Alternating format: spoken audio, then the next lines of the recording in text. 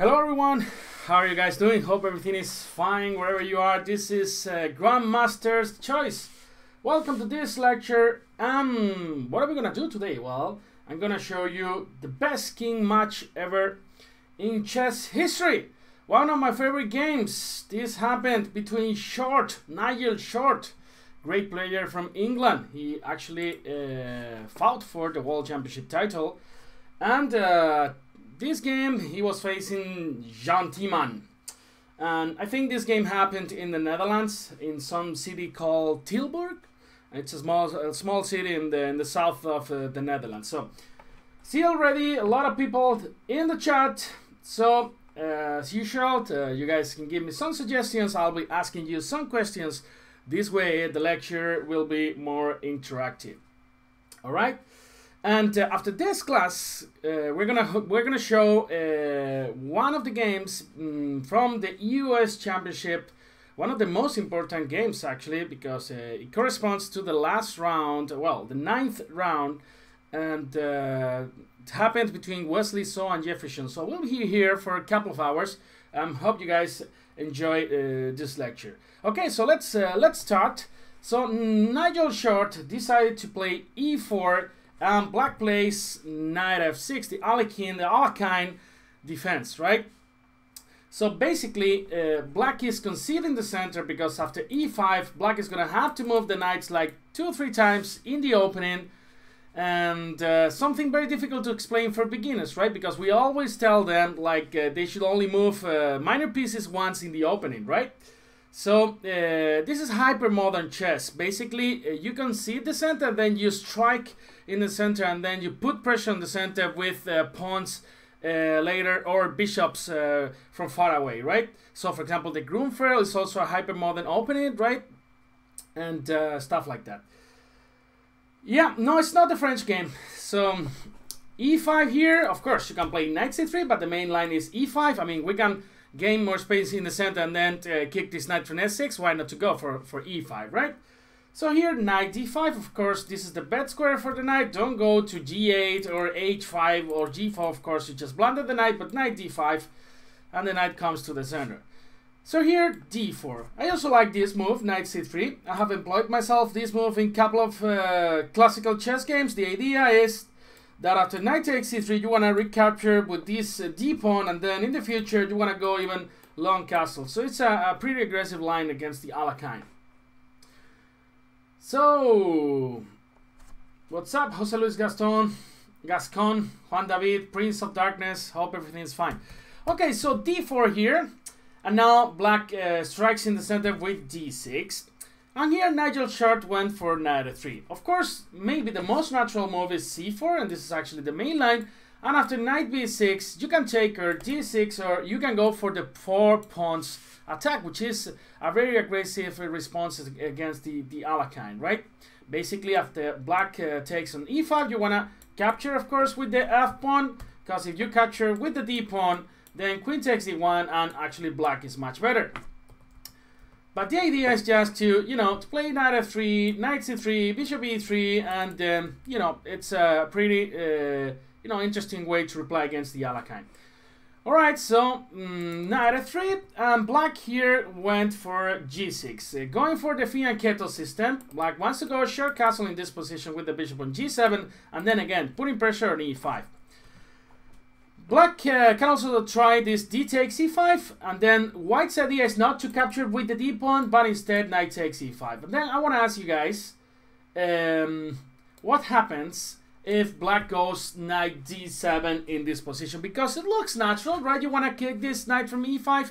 I mean, probably the main move in this position is just e6.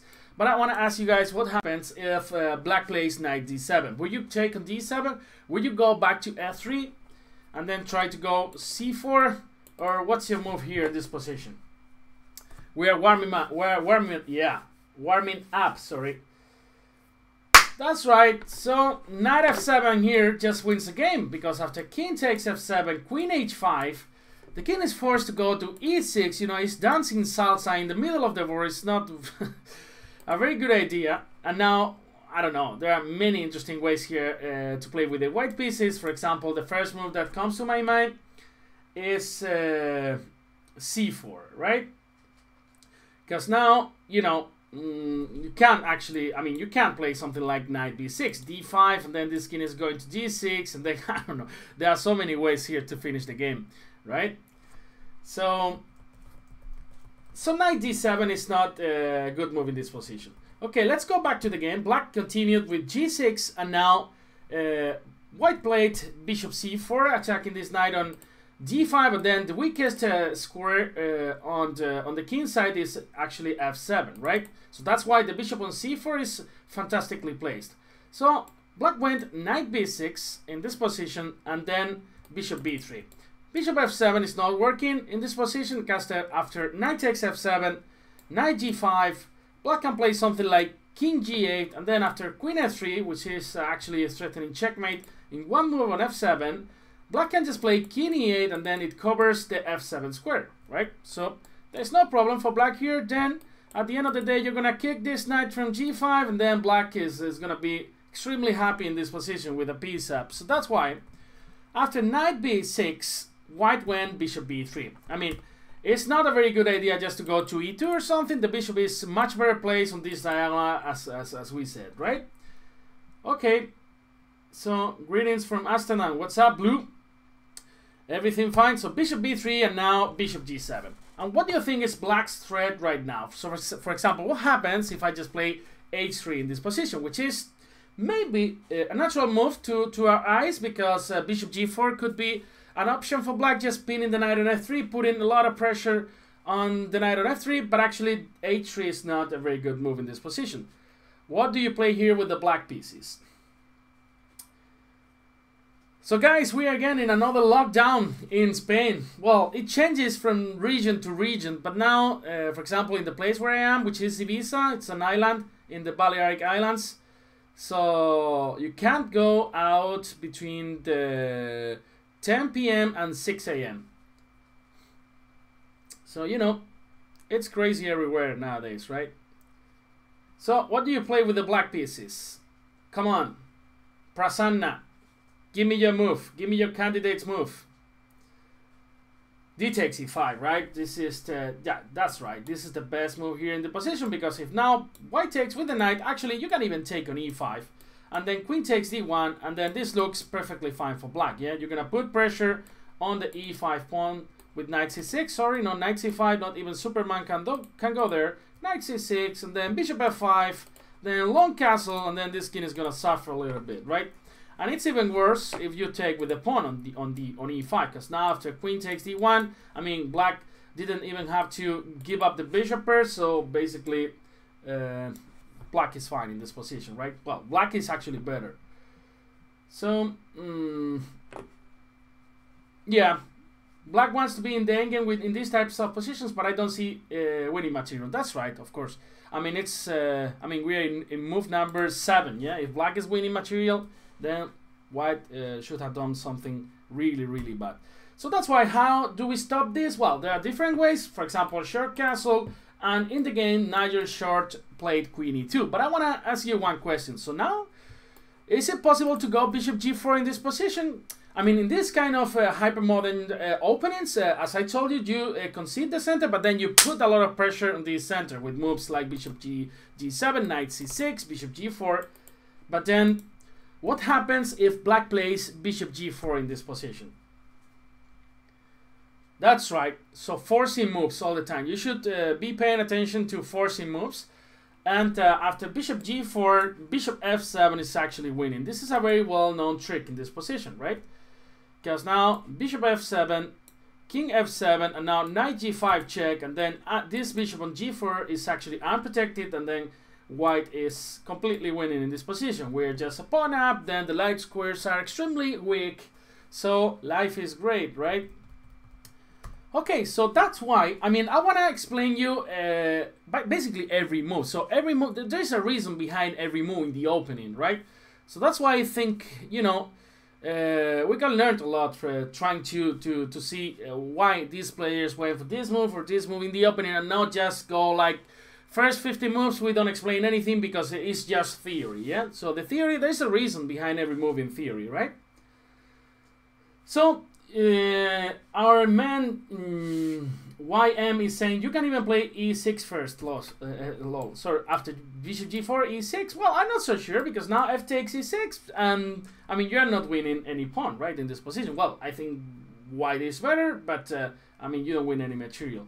But okay, so short castle in this position. So now black is covering f7, and therefore, one of black ideas could be play bishop g4 in the next move. Actually, Nigel short didn't stop this. Well, sorry, queen e2, knight c6 was the Jan Timman move, not short castle.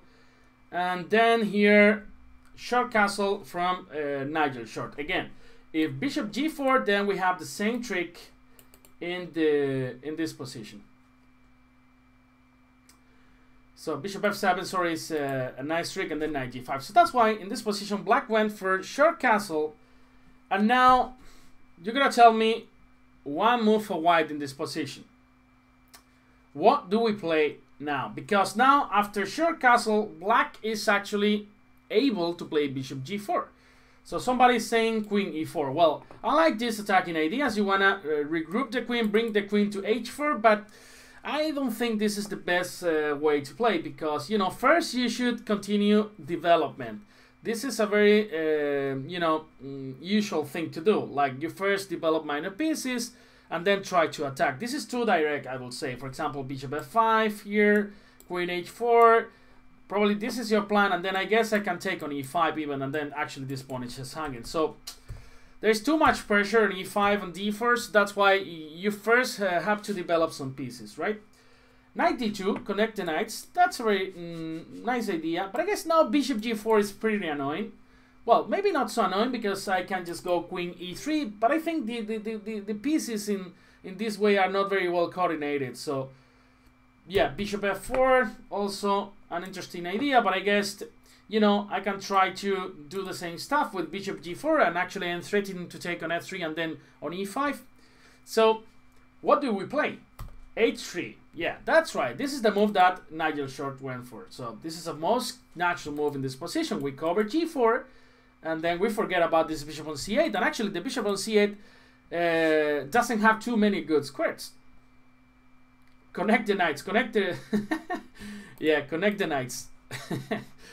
Yeah, somebody is saying, can we go for e6 in this position? Well, I'm not so sure. I think black can react in several ways in this position, but I like d5 now. Because now, if you take on f7, I just take with the rook, and I'm putting pressure on d4, and then if you protect d4 right now, then bishop g4 comes with real pressure against the knight on f3. Actually, you're striking with e4 in the next move, right? And then the bishop is not doing anything with this pawn on d5. So that's why I think e6 could be very tempting, right? But I wouldn't go for this, you know. One has to be extremely sure before going e6 in this kind of positions, yeah? So d5, and I think black's better. So bishop f4 attempted to defend e5 though. Bishop f4, bishop g5. Rook e1 looks nasty, but it finds defended.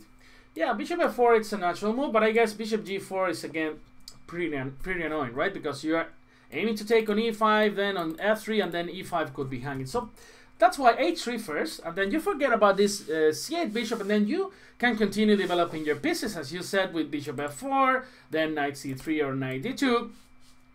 And at this point, Jan Timman went for a5, which is, you know, the threat is very trivial. Actually, black wants to trap this bishop, so how can we react against this a5 move? And there are actually two different ways, or even four ways to react against a5. Then I want to ask you, what move will you play in this position? And there are actually subtle differences that I want to point out at this moment. So a4 is an option.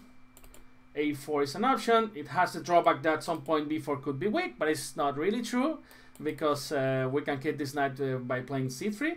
I will go c3. Prince of Darkness is saying. So basically there are four options. Yeah, we go knight c3, we go a3. Well, knight c3 is not even possible, right? Because of a4. Sorry, guys.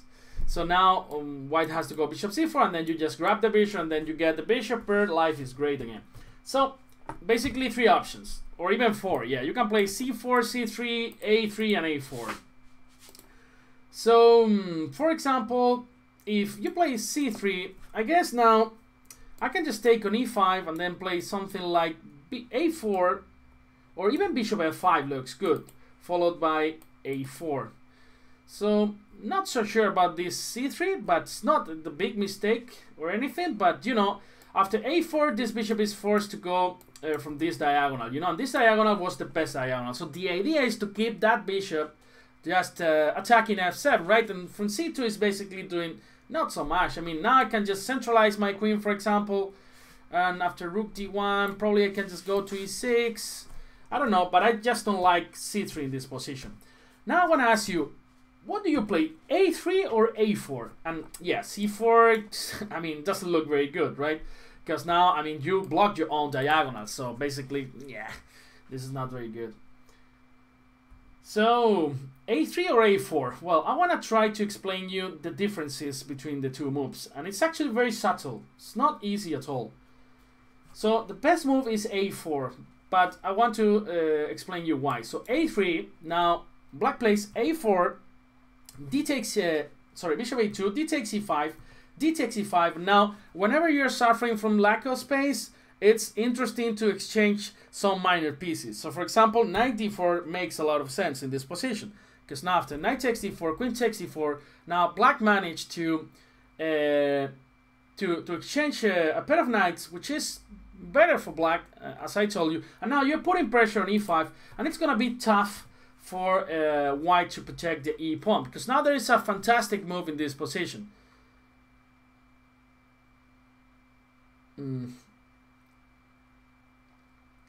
So, what do you play with black right now? Actually, a3 is a little bit worse than a4, and there is a precise move right now that explains everything. Come on, guys, try to be creative in this position. It's not a very common move that you see in the middle games. So, what do we play here? By the way, guys, are you following the US champion? You can follow here in the channel with fantastic commentary from Jennifer Shahade, Yasser Serwana, and Maurice Ashley. Rook d8. Well, rook d8. I mean, I'm not so sure. I just play knight c3, for example. And then I can try some e6. Yeah, rook a5. That's right, Ernst. Rook a5, and then there is a lot of pressure on e5. Basically, I don't see a way to protect this pawn on e5. Sorry, guys. My flip-flop just escaped. So now I guess the only move is e6, but even after taking on e6, bishop takes e6, even f takes e6, this looks very good for black, because if you take on e6, I just go king h8, and then f2 is under attack. You cannot develop easily with bishop e3 because the b2 pawn is just hanging. Then this rook is joining the party. You can even double rooks on the f5. So, yeah, so I wouldn't go for a3, but the reason is this rook a5, which is very, very interesting. Now I think my software collapsed a little bit, which is not very good news for us. Let's see what I can do here. You know, this happens from time to time. Okay, now it's working. So, a3, not the best move in this position because of this line, but instead Nigel Sharp went for a4. He forgets about these a4 ideas for black, no rook a5 anymore, and then the bishop on b3 is fantastically placed, and then b4 is not weak because our pawn's still on c2, right? Okay, guys, so at this moment, black went d takes e5, d takes e5, and then what would you play here with the black pieces? Well, you have different options. The problem is this guy on c8. I mean, you never go bishop e6, right? Because you ruin your pawn structure. So on d7, it's not so well placed. On f5, there are always g4 ideas in this position. I mean, not now, but for example, knight c3, you continue development with bishop f4, rook a d1, and then you see that black has real troubles, I mean, if we talk about space.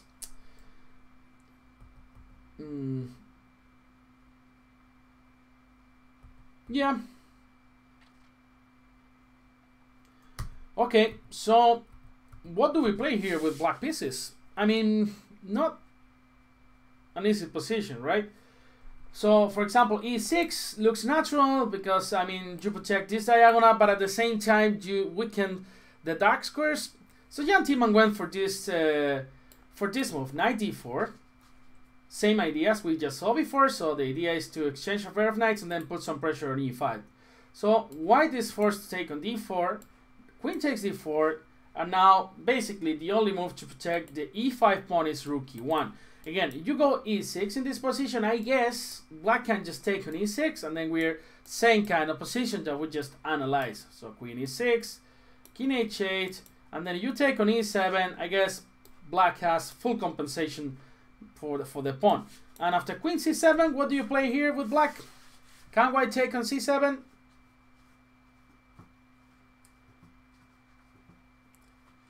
King h8. Well, now we'll analyze king h8.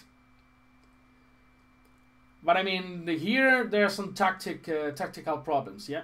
Rook e1, that's a good move. Also, rook takes f2, looks very nice as well. Rook f2, rook takes, rook e1, king h1, and now what? Not queen f2. Well, I mean, probably it's winning too, but just bishop e5, and then we just grab the queen, right? So rook e1, rook f2, both moves work. So this is why e6 again, it's not a very good move, and then the bishop on g7 is well restricted with this pawn on e5. So if we manage to keep this pawn on e5 and then we manage to develop all our queen side, we could be much better in this position, because the bishop on g7 is not working. Our bishop on b3 is a very good piece.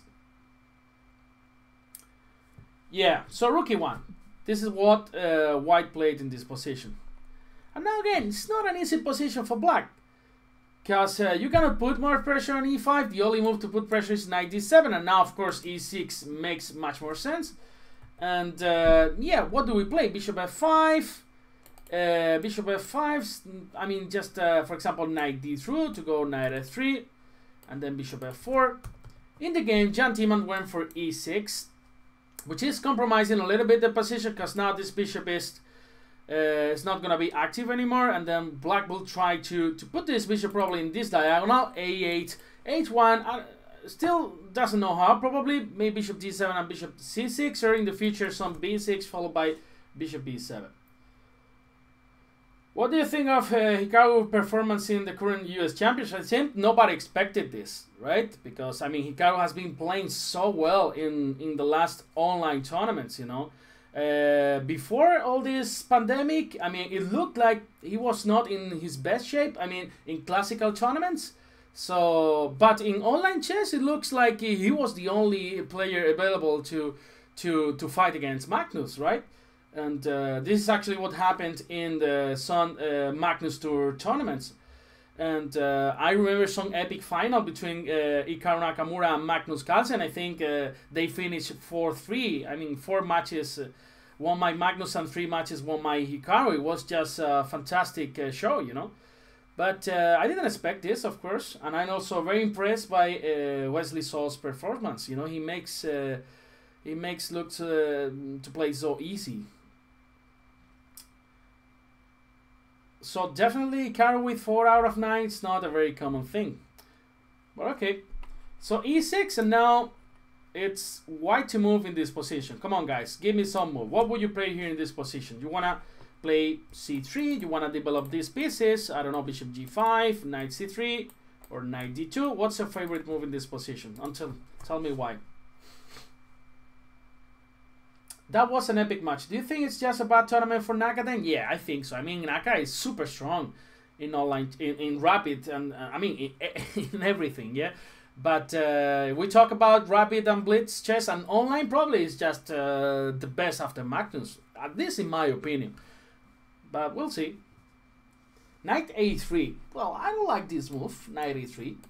Knight a3, yeah, you want to go to b5, I guess?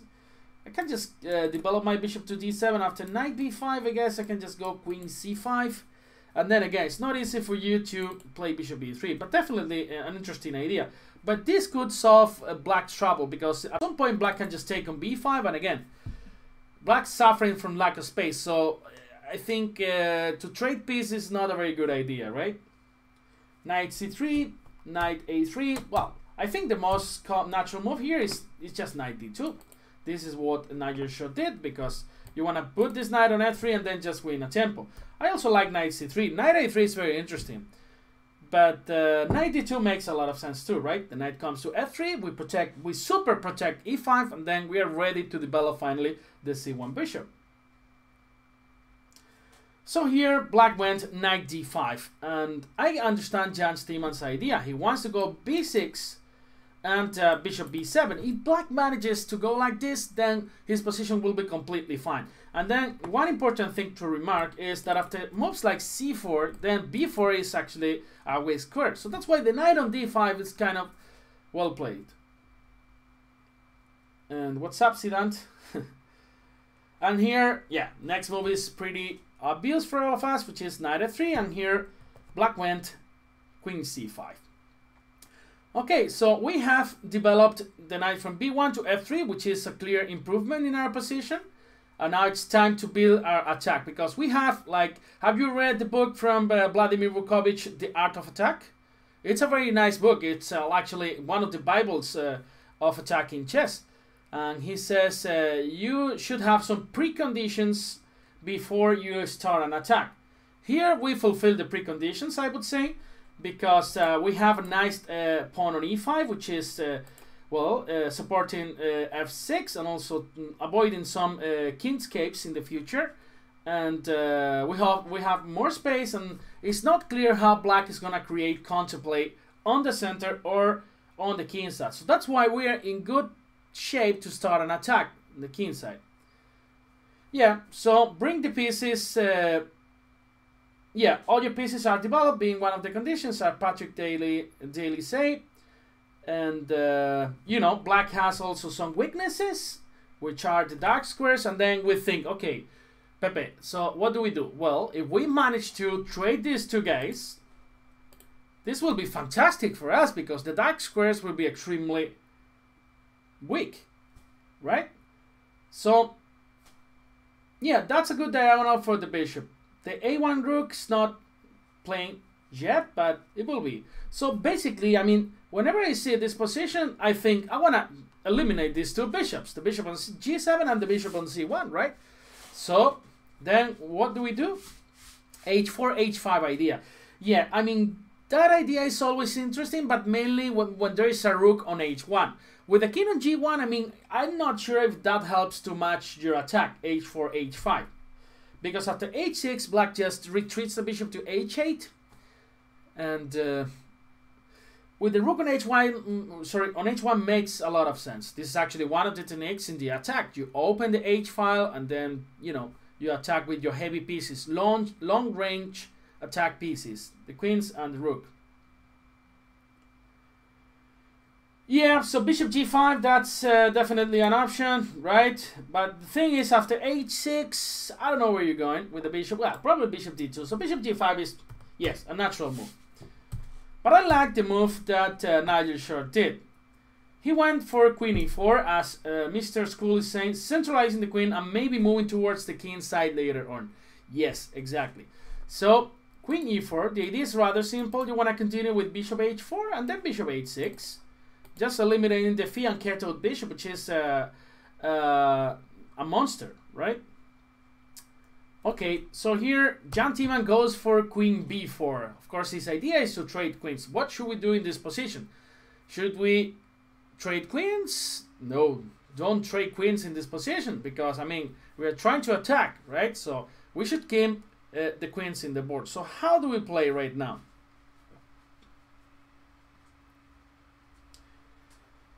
How do we play? No trading. That's right. Knight d4, one of your ideas. You know, and whenever I see so many pieces like kind of unprotected, sorry, I get really scared. But it's an option. It's an option. But I think you don't stop trading. You don't avoid trading with this move, because I got c5 right here. And knight b5, queen takes c4, and that's close to a balanced position, right? c4, c4 is actually not possible because queen takes b3. I mean, the first move that comes to our mind is bishop takes b5, just winning a pawn, right? I mean, we didn't talk about this move.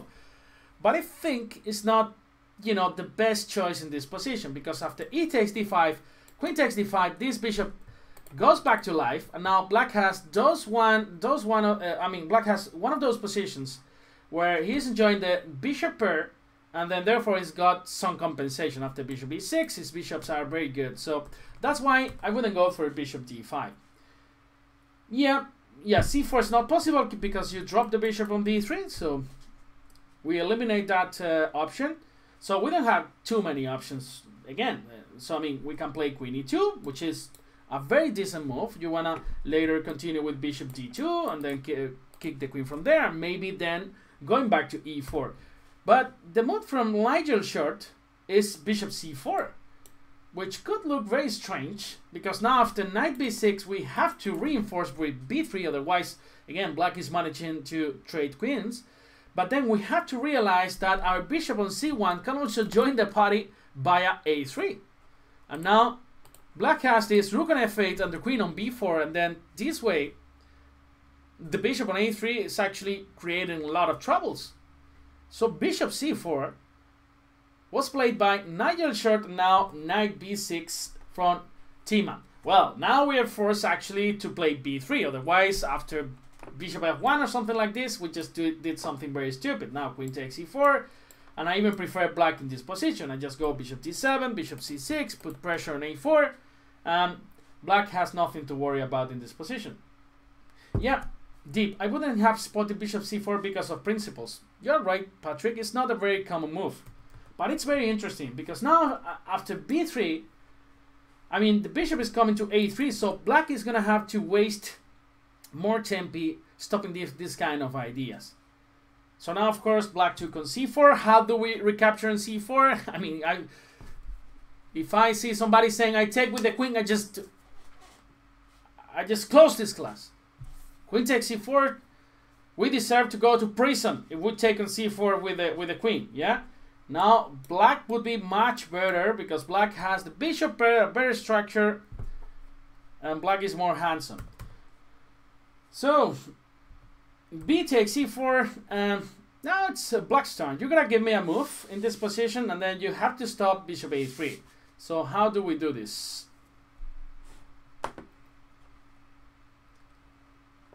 How do we do this?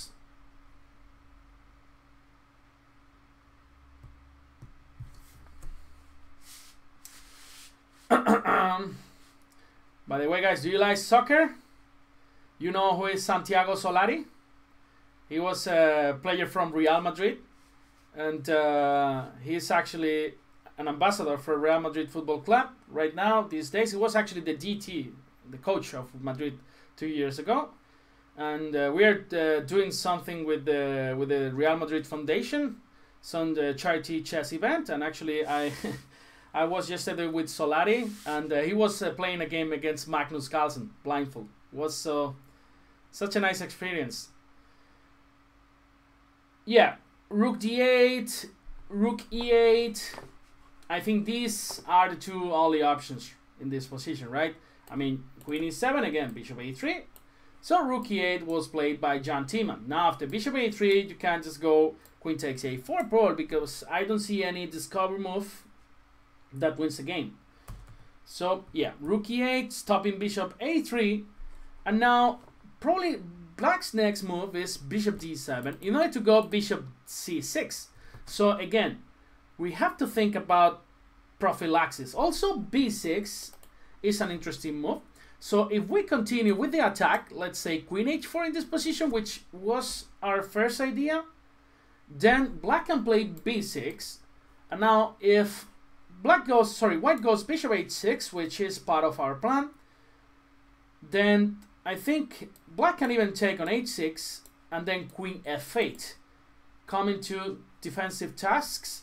And I think black's fine here, because next move is bishop b7. You have a fantastic bishop.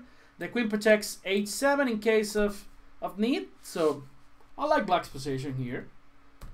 So what do we play? Again, bishop a3, queen takes a4.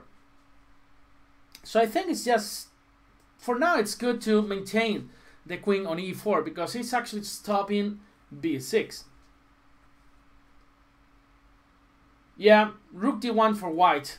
And Patrick says, that's why I wanted to go rook d8 in this position and then occupy the d file. The problem with rook d8 is that now bishop g5 comes with a tempo. And then there's not only the plan of going bishop a6, but also the plan of going bishop f6 in this position and then try to do the same thing. Just eliminate this guy from g7 and then the dark squares will suffer a lot. So that's why maybe it's a little bit more natural rook e8 in this position, right? And rook a3, very interesting move. We'll talk about that move later. Yeah, rook a3. But now I think black plays bishop d7. Because black is not only aiming to go b6 and bishop b7, but bishop d7. I would say if black brings the bishop to c6 to this diagonal, then black is fine. So how do we stop this? Prophylaxis. Prophylaxis. Yes, rook d1. That's right, Subendu. Rook d1. You stop rook d7 and then b6 is not possible right now. Okay, so queen c5 was played by Jan Timman. It's not easy to move here with the black pieces. And now actually the move that somebody suggested right there in the chat, that our friend School suggested, is very interesting. Rook a3. In order to go rook a to d3, and then it's not easy how black continues development. But instead, Nigel said, you know what, I'm just gonna go queen h4 in this position. Of course, his idea is just to go bishop h6. Now basically there is one only move for black in this position to improve its position. Do you see this move?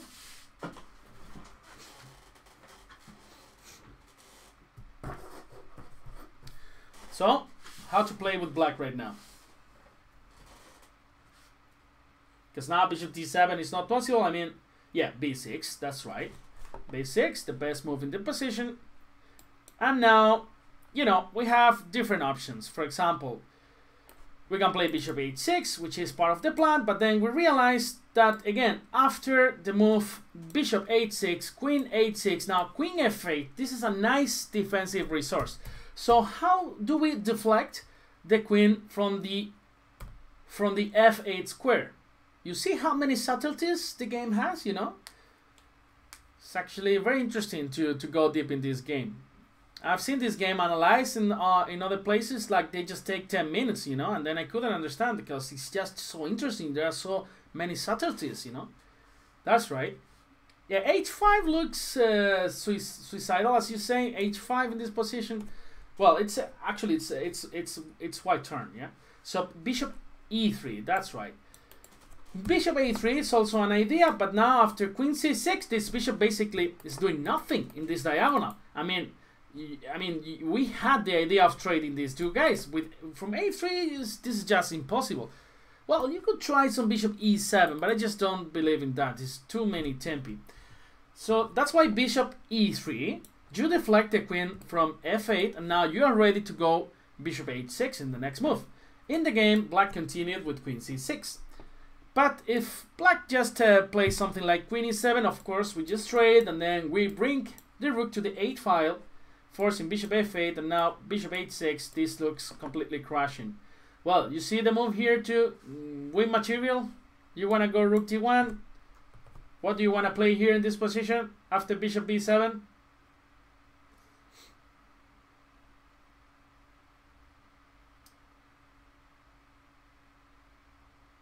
So, white move and win in this position. Rook a d1. Well, rook a d1 is not, it's actually a blunder.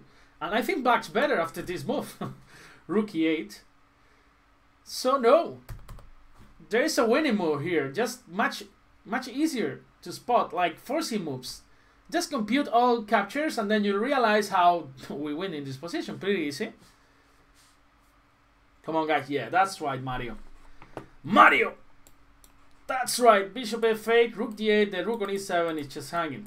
So, again, forcing moves all the time. I know, I insist on this every day, but this is the way to go.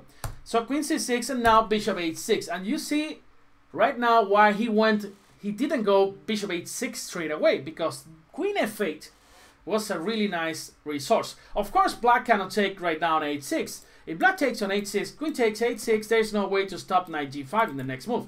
Well, you could try something like bishop b7, saying, you know what, if you go knight g5, then I take on g2 with a checkmate. But I mean, there are so many interesting ways to play here. I mean, the easiest one is just to play rook g4 with the idea of rook h4 in the next move, right? So that's why bishop h6 is not possible. I mean, whenever you are playing with the fianchetto bishop, you should try to keep this bishop. So there is, again, only one more move for black in this position, which is, or even rook d5 could be working in that position. Not so sure. Rook d5 was working? I'm just curious right now. So queen c6, bishop here, and bishop takes, queen takes, bishop b7, rook d5. Probably is working, yeah. Pretty amazing, yeah. Queen d7, and then here I think the point is you don't take with a queen, but you take with a knight, and then knight f6. All right, pretty nice. So here, yeah, that's right, TC, bishop h8. We keep the bishop. I mean, if the bishop is gone, then there's no way to protect that king, right? And now this position is much better for white, yeah? How? Bishop h8. I refuse to play bishop h8 on principle because every time I do, I lose. Yeah, but I mean, this was the only choice, yeah, in this position. And now, how do we proceed with the white pieces? It's not clear, yeah. Probably you will love to go something like knight g5, but then after bishop b7, f3, I mean, something like queen c5, king h1, queen e5, and then you are not on time actually to create some troubles on h7. So knight g5, I would say, is not working. Okay, so here Nigel short went for rook d8, which makes a lot of sense, actually. Now, bishop b7, only move. You don't want to take on d8, of course, because there is checkmate, background problems. So bishop b7, and now rook a to d1. Well, so now black is in a really difficult situation. For example, if rook takes d8, and let's say black plays bishop a6, saying, you know what, you cannot actually make any progress. There is a killing blow here in this position for white. Come on, guys. Let's finish Jan Timman. Let's end this whole... Yeah, queen e7. That's right. Great. So this is why black played here bishop g7. Going back, you know, now offering the trade of those bishops. And now my question is, would you take on g7? Would you play a different move?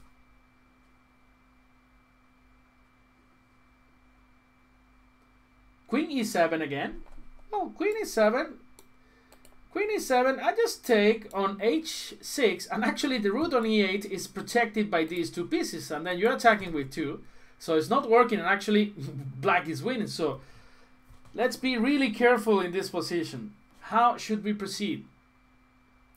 Yeah, if you play bishop h8 and bishop g7, something's gone real wrong. I agree with you, Patrick. Bishop g7. Bishop g7 is actually a bad move.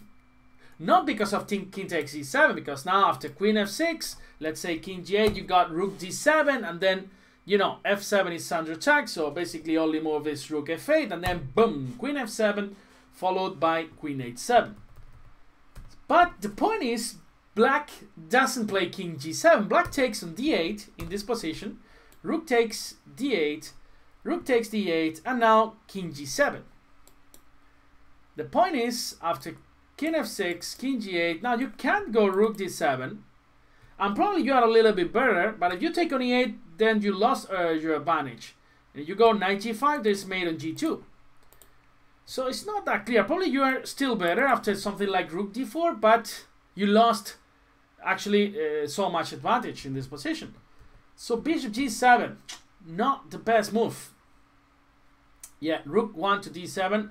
Rook 1 to d7, I guess black just, you know, trace everything. Rook takes d8, rook takes e8, and then bishop h6, and actually black is winning because you have to take on e8 first, then queen h6, sorry, queen e8, queen h6, and now bishop takes f3, followed by queen takes a4, and then black is winning. So still we have to be extremely careful in this position, very cautious. So what do we play then? I mean, we managed to play like genius. Well, we didn't play like genius. It was Nigel's shot, and now we want to ruin his position with only in 2 moves. King h2. This is very slow. This doesn't improve our position. And then, as I told you, black's threat is to take on d8 and to take on h6. Yeah, that's right. Hello, everyone. Hello, everyone. Suggested the best move. Rook a to d7. That's a very good move. Because now this rook on a8 is doing basically nothing. And white's threat is just to take on g7 and then play in queen f6 in this position, right? So, I mean, black is in a really difficult situation right now. And again, if black takes on h6 right now, then queen takes h6 and let's say bishop c8, something like that. You can even take on f7, probably king f7, and then knight g5, and then this is gonna be checkmate pretty soon. So that's why Jan Timman played rook f8. And here, bishop takes g7 is of course now possible. King takes g7, second phase of the attack. You know, in this book, Vladimir Bukovic's book, The Art of Attack, he talks about phases in the attack.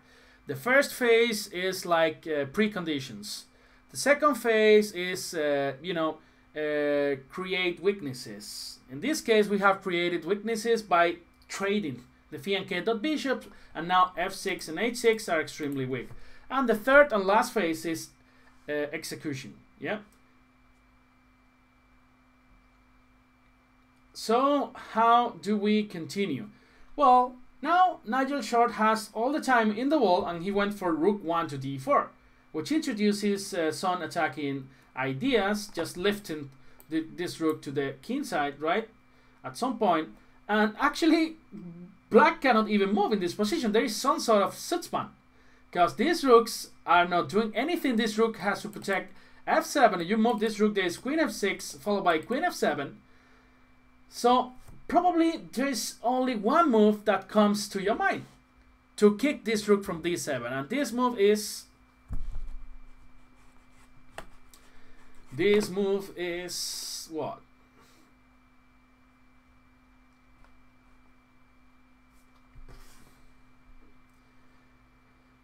Parra pa pa pa pam, perre pere pepe.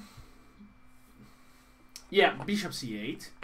I mean, at least to me, this is the first move that comes to my mind, because this rook is extremely active on d7. Then I just want to kick this rook from d7, right? So bishop c8, but it's actually not possible because of queen f6, king g8, and now boom, rook f7.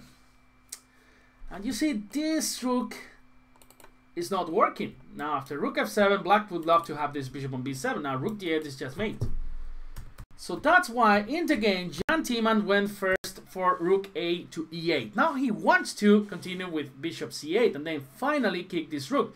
Because after bishop c8, now queen f6 followed by rook f7 doesn't work, because now the rook on e8 is covering d8. Okay? So the game continued with queen f6, king g8, and now this game is so fantastic. Even the engines don't think that the move that Nigel Short played is a great move. But then after some seconds thinking, it says it's just amazing idea. Now, there are different ways to play in this position. How would you continue? We have almost everything, yeah? All black pieces are extremely passive. Black is in a kind of Sutzmann, this pretty weird German word, right? I lived 3 years in Germany, actually working as a researcher in Hamburg University in the applied mathematics department, and then I'm still not able to pronounce Sutzmann correctly. Okay. Yeah, king h2, I mean, still maybe not the best idea. I mean, I also like knight h4. Knight h4 looks cool because now if black goes bishop c8, I think it can just take on g6. And then after pawn takes, rook h4 wins. And then let's say if black does nothing with bishop c8, you can play f3, something like this, and then you are threatening knight g6. Probably this was also winning. But then Nigel short starts with h4.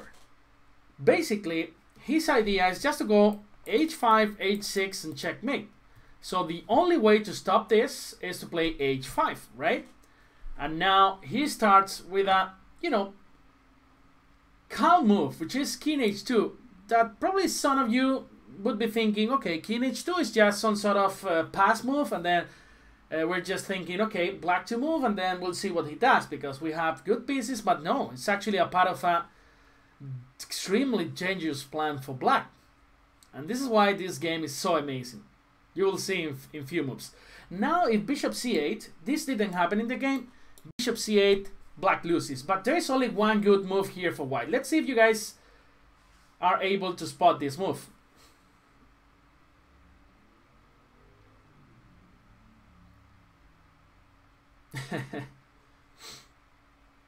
I'm sure you guys, like 50% of the people down there in the chat probably just saw the game before, but probably you didn't pay much attention to all the moves in the middle game and in the opening. So hopefully we will learn something today. Yeah, but now very beautiful. King h2. We want to bring the king to h6, but now you want to go king g3 in this position. Are you sure? 100%? You bet your house on this? Well, now you go king g3. I just take king f4. This is the idea that happened in the game. The king comes to h6, but now after, you know, for example, bishop c8, king g5, just go king h7, and then you did something ridiculous, right? So, I mean, this is just winning for black. So we gotta do something against bishop c8. Rook d8, yeah, rook d8 again. Rook d8, just take on d8, and I don't know, just play bishop b7, and how do you continue? Rook f8, king f8, queen h8, king e7. I don't see any mating ideas down there, so no. We are again ruining the position. It's tough. It's a tough move to make now. Knight g5. You are right, Matan. Knight g5. Great move. And after bishop d7, rook f4. And there is no way for black to stop knight f7. And this is just completely winning for white. Let's say queen c5, knight f7, and then, for example, you go, let's say king h7, you can play queen g5, and then queen h6 and queen h8 mate. So that's why knight f7, if black takes on f7, here in this position, you just take queen g6, and then you play g3, and then if you don't believe me, you can trust the engines. This is completely winning for white. Let's say queen g7, queen h5, you go king g8, there is rook g4, you go queen h7, you can even take and then play rook f7, taking the bishop on d7. Alright guys, so knight g5 was winning. Maybe Timman saw this, and that's why he didn't go for bishop c8, but instead he went for rook c8. And now we start our dangerous plan. This is, in my opinion, the best king march ever in chess history. King g3. Now probably Jan Timman realized, okay, now this guy's coming to f4, g5, and h6, and there's no way to stop this, because whenever the king goes to g5, then black tries to play king h7, this is a whole different story, because we got a rook on the 7th rank, and f7 is going to be under attack. So, rook e8 now from Jan Timman, probably aiming to go bishop c8 in the next move, but now king f4 is just completely winning. Finally, Timman tried to play bishop c8 and then king g5, and Jan Timman resigned. It was a pity, yeah? I would have loved to see bishop d7, king h6 in the board, and then queen g7, you know? It's just kind of a nice gesture when somebody plays such a nice game against you. You don't resign, right? You just wait to your opponent to checkmate you. Because here the point is, next move is king h6, and if black goes king h7, we got different options to finish the game, but I like this one. Queen G6. Now taking on G6 is actually not possible. Greetings from Tunisia. I played a really nice tournament there in the beautiful island of Jerma, and then I'm going back in February if this pandemic allows it to do commentary in English for the tournament. So King H8 and now Queen H6, King G8, and now how do we finish the game? We feel like I said, we take our monocle and our suit, you know, we take some caviar. Ah, Hossein, what's up, man? Good to see you here. Yeah, of course. I joined you at some point. I remember in the live stream. Yeah. King F6, that's right, you know. Pretty amazing king. And then Queen G7, no way to stop mate on G7. Okay, guys, so one of my favorite chess games, for sure, 100%. And hope you guys enjoyed this lecture. I think we learned some quite interesting things in the opening and in the middle game. And we saw some subtleties in the positions. So it's been a pleasure as usual. We just close this stream and then we'll open a new one in 2 minutes because we are going to analyze the game of the day from the US Championship between Wesley So and Jeffrey Chan. A game that was extremely important because they were leading the tournament with 7 out of 8 before that game. So just big hugs from Spain. Just take care and stay healthy, yeah? Bye-bye, guys.